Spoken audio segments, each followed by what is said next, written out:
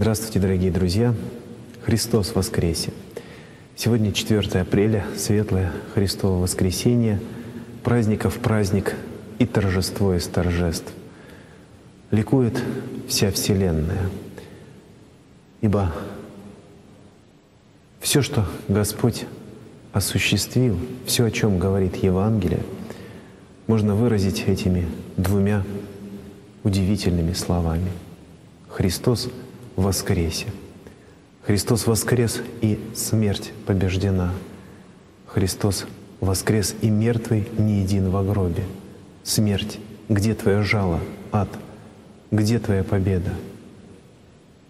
Христос воскрес, и все мы становимся наследниками вечной жизни. Христос воскрес, и жизнь жительствует.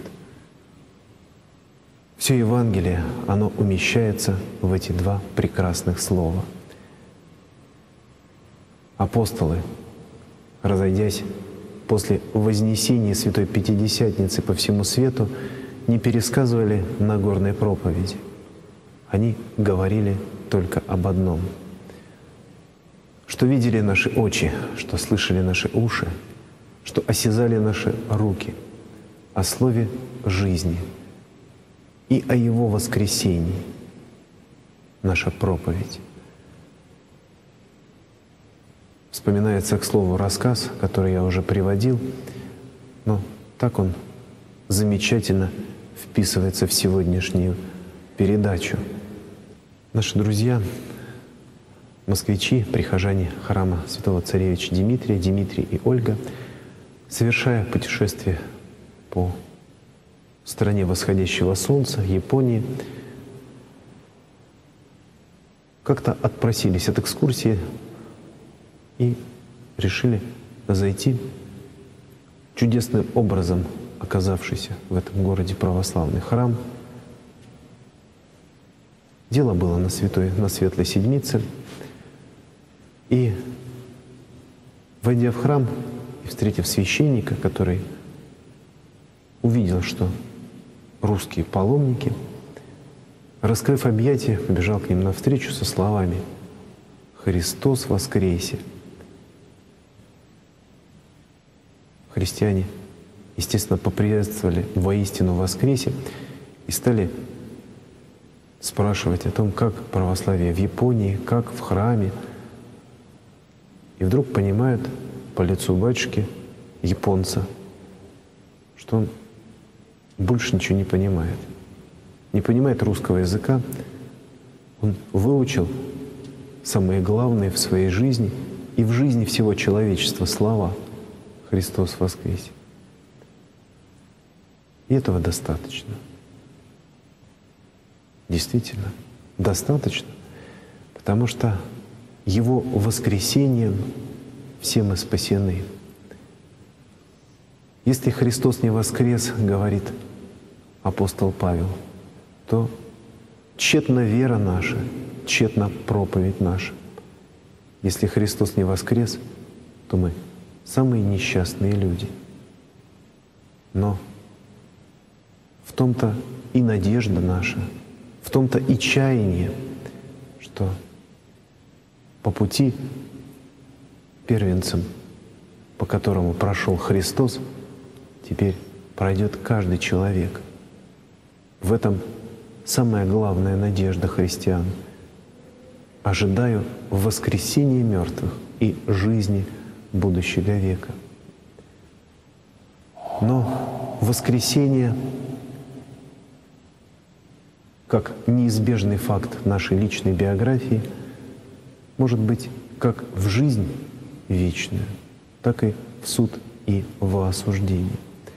В зависимости от того, что человек в себе взрастет, что посеет, к чему прислонит свою свободную волю. 3 воли действуют во Вселенной. Воля Божия, всегда благая, воля дьявола, уклонившегося от добра и ставшего злой, и воля, свободная воля человека, который призван стать Сыном Божиим. который получил от Бога власть обращаться к Нему «Авва, Отче». Причем эта власть дана только христианам. Только христиане могут называть Бога Отцом, ибо они дети Божьи. Остальные народы, конфессии, они Богом сотворены. Но во Христе мы имеем усыновление. Мы становимся детьми Божьими по благодати, которую приобретаем через соединение со Христом, во Христа крестившись, Христом облегшись, через питание нашей жизни Его жизнью, причастием святых Христовых тайн, через воспитание посредством добрых дел, которые, опять же, нужны не для того, чтобы Богу сделать приятное, а как некоторая технология уподобления самому Богу. Бог добродетелен по природе, и Он в полной мере абсолютное добро и источник добра.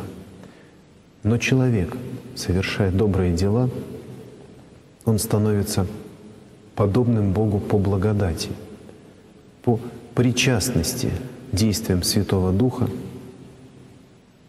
через добрые дела, исполнение заповедей Божьих. Поэтому не может быть добрых людей вне Христа, потому что источник добра, Он один. Не может быть добрых безбожников. Это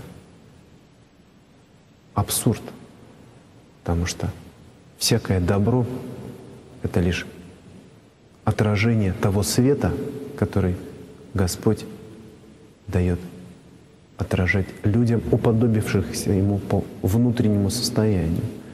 Но так же, как чистое зеркало, оно не может само по себе создавать свет, оно только отражает свет солнечный. Христос воскрес, и в Его воскресении надежда нашей жизни. Будем свято хранить этот дивный опыт переживания Пасхи Христовой.